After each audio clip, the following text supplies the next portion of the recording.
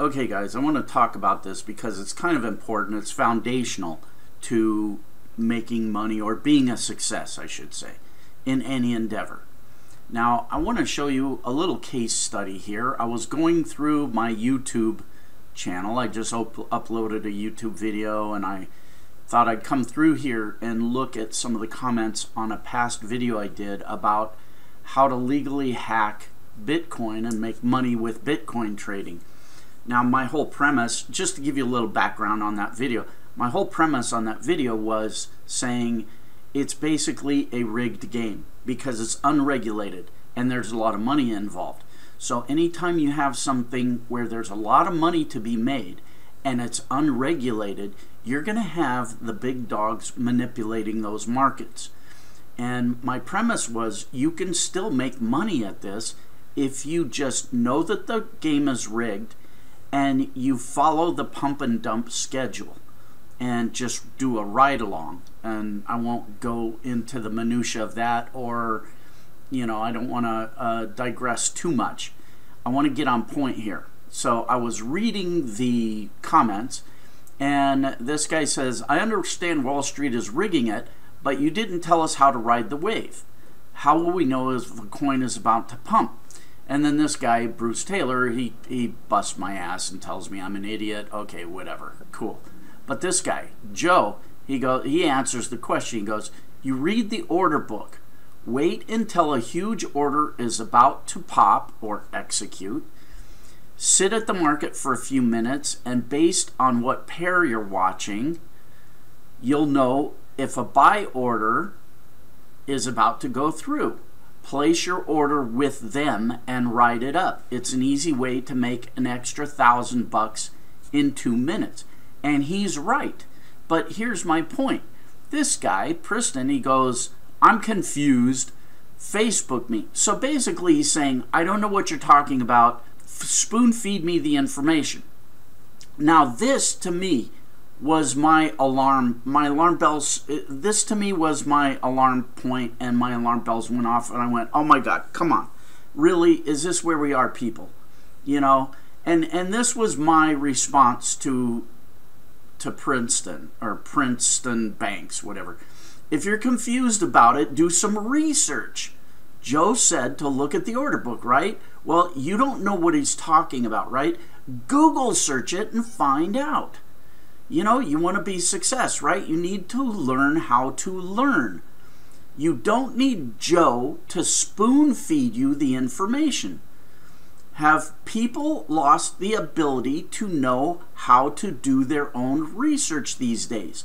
In other words, have people have people lost the ability to learn for themselves? And I think this is epidemic. We are in a situation where people rely on information to be spoon-fed to them. They don't research it.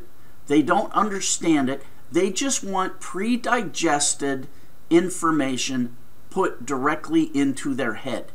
They don't want to research anything on their own. They don't investigate anything. This is one of the big problems we have right now, is that the younger generation, I hate to sound like an old geezer here, but the younger generation has become a generation of zombies, looking at a screen, waiting for factoids or philosophies or opinions or whatever it is, to be spoon-fed to them via their screen. And if it comes to something that requires them to do any follow-up or any independent investigation or develop any kind of independent thought on the subject, they don't know how to do it.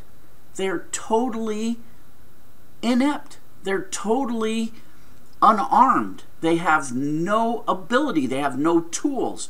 And to me, this is the thing that drives me crazy.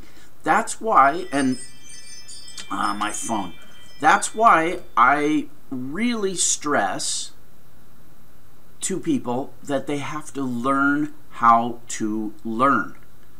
And I do that on my website. I try not to spoon feed people. I try to give them a a lot of concepts and give them a roadmap to follow through on those concepts.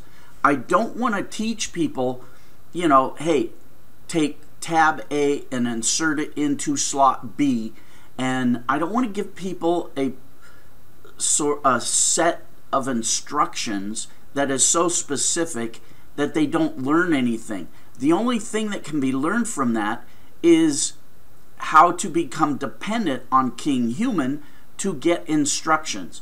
I want to teach people how to learn on their own so they become independent of me and independent of anybody else teaching anything. You know, you can only take something so far. You can have an eidetic memory. In other words, you can have a photographic memory. You can look at things and be able to memorize them verbatim. But that doesn't help you if you have no analytical skills in your head. You have to use your ability to think and process that information. Regurgitation of information on command is not an education. It is memorization. And we're not teaching our kids how to think. We're teaching them how to memorize crap out of a book and regurgitate it on command. And that does not serve them well in the real world when they go out and have to learn and earn a living. Anyway, okay, enough of my rant. Princeton Banks, I'm not picking on you. I'm not, saying you're an idiot. Trust me, you're nothing, that a million other kids aren't as well. You are typical of, what you've been taught. And you haven't been taught how to learn. It is not your fault. And I hope you don't take offense at what I'm saying here in my comments. I'm just trying to get you to realize answers are everywhere if you search for them. And if you use your mind to analyze things. And if you pursue things on your own. Don't expect things to be fed to you, because the people feeding you the information don't always have your best interest at heart. That's the other thing you have to realize. There are a lot of hidden agendas here on the internet. So when you understand what's going on and you understand that for yourself, you have a much better ability to succeed in life, in business, whatever. All right. Maximum respect, everybody, and bayonara. Cheers.